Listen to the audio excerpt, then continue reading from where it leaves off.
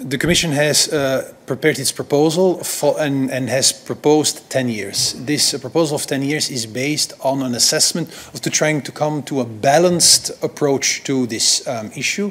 We have, on the one hand, massive scientific research that has been looked into by lots and lots of scientists in Member States and the European Food Safety Authority in ECHA. On the one hand, we have this massive scientific evidence. On the other hand, we acknowledge the fact that science is not something that comes to a standstill.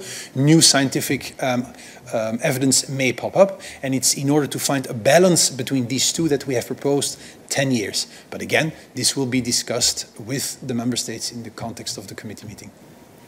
Thank you. Any other questions for Stefan?